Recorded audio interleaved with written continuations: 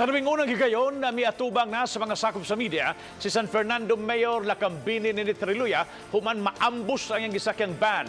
Mitanyag ang mayor og 2.2 milyones ka pesos nga reward money alang sa mga tao nga makatabang pagtumbok usab sa mga tao nga miambus kanila. Si Chelo Valiena sa report. I'm trying to be okay. I'm still the mayor of San Fernando, Cebu.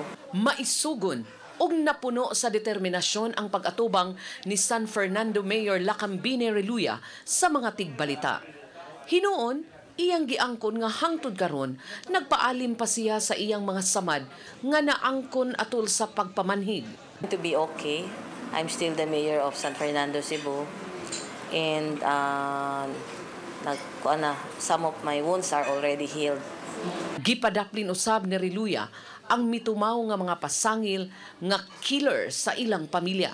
Iyang gitataw nga daghang pasangil nga naglambigit kaniadto kang ABC Federation President Ricardo Reluya kinsa usa sa tulong nga nakalas sa ambush. Gipadaplin usab sa mayor ang pasangil nga nalambigit ang iyang bana sa iligal nga drugas subay sa pasangil sa kaatbang sa politika.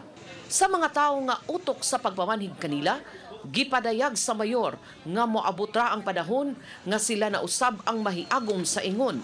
Soon. Kuan bitaw, we are the recipient of our own actions, di ba? Ug unsa imong kuan bitaw, mao po i-harvest nimo. Subay niini gipahibaw ni Reluya nga moabot ngadto sa 2.2 million pesos ang nahipos nga salapi nga tampo-tampo sa iyang mga higala isip ganti alang sa mga tao nga makatabang sa pagsikop sa utok sa ambush. For those who can provide vital, significant information that will help in the investigation of this case. Samtang mapasalamaton sa Reluya ngadto sa Police Regional Office 7 sa duha ka security escort nga gihatag ngadto kaniya. Uban ni June Solon, Chelo Valiena, Balitang Bisdak.